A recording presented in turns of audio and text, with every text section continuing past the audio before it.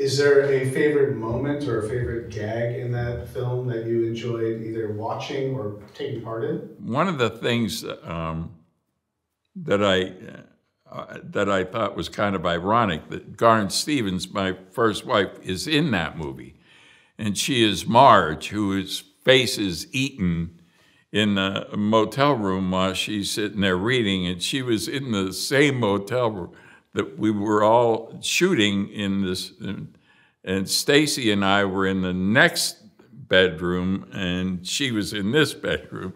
I always thought that was kind of bizarre and sort of awkwardy, a little, yeah. Then I think of that scene, and or I guess after that scene, there's some equal opportunity nudity in that movie. Yeah, there is. Just a touch, a hint, Tell me a little bit about a hint. I think you see my ass. I had an ass then. I don't have an ass anymore. I'm too old. It's all gone away.